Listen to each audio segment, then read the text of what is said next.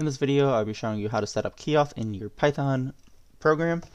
First thing you want to do is head over to our GitHub and go to the Keyauth Python example. Link will be down in the description. Click on code and then click download as zip, and then open it up in the editor of your choice. I'm using Visual Studio Code. Then you want to head over to Keyauth, go to the Manage Apps page, which will be the first page that loads once you log in.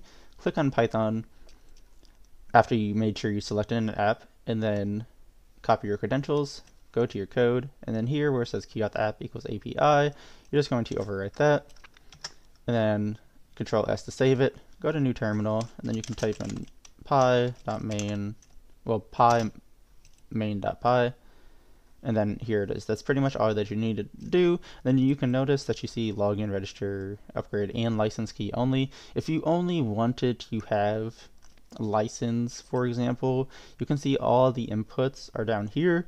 You would simply just remove these three, and then you would change the 4 to a 1, and then you could just do a license only. And you can do it the other way if you only wanted login and register and not license only. Of course, if you have any questions about this, feel free to comment down below, and I will get to you when I can. Thanks for watching.